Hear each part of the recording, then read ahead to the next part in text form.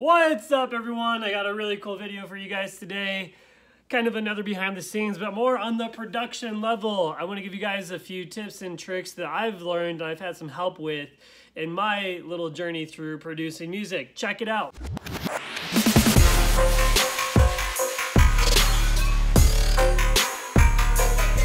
Okay, so one of the first tips I guess that I have, this is how I found my style as a producer, but one of the things that I like doing is I like finding different types of sounds and stabs, whether it be like a gunshot or something I found out of a movie, or whatever it might be. Any sound that I like to use it. So this one is really cool. Check this out.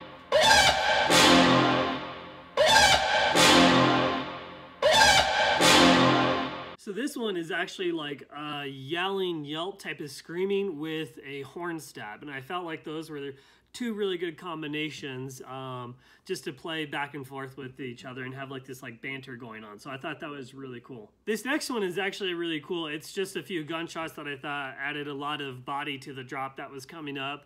It had a great rise, and it had the gunshots, and then it had the vocals that were leading up to it.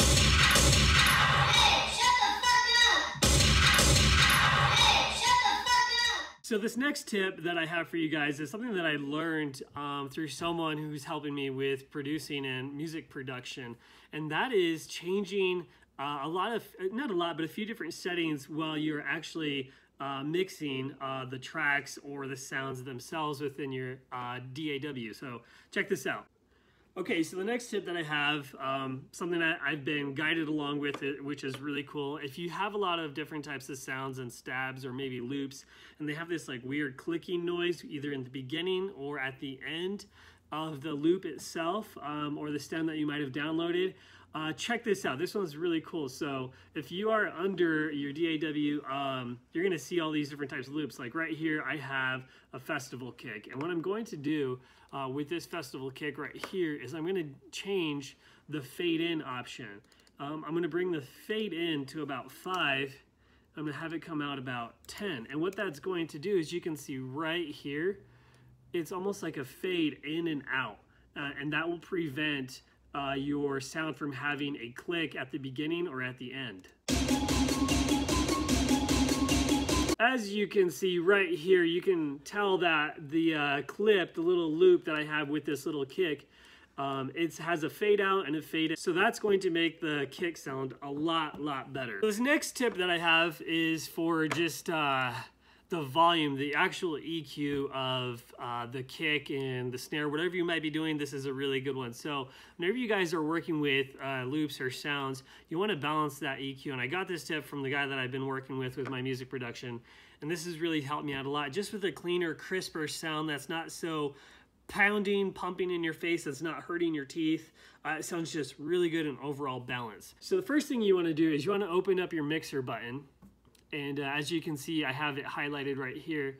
And then your audio region you want to highlight, okay? So I'm going to take this off. I'm going to highlight the audio region. And you can hear the kick right there.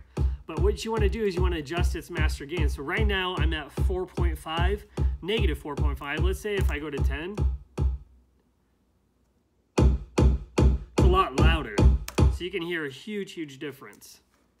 Now, if I go back to the negative 4.5, what I'm trying to do is down here where it's highlighted in orange,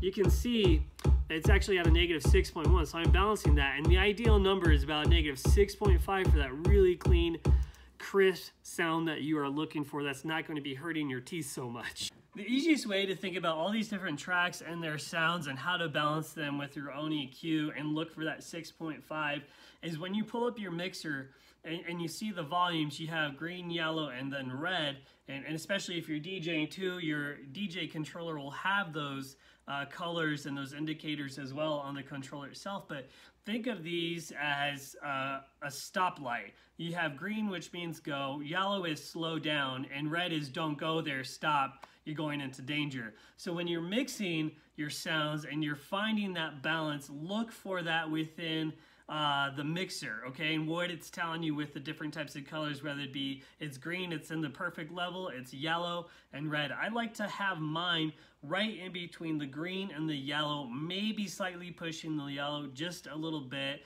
and right there is like the perfect sound for whatever that sound might be, whether it be the kick, the snare, a synth, whatever it is. That is like a really good rule of thumb to follow. So lastly, guys, try to balance your sounds, not the overall loudness of your song and how loud it can be, but balance the crispness and the EQ of each track and each loop that you have, so you have an overall balanced track and it sounds good when you try to pass it off to have that mastered or even remixed as well. So guys, that's just a quick little behind the scenes of me and what I produce and how I produce and just what I've learned in the short amount of time and how to make my sound a lot better.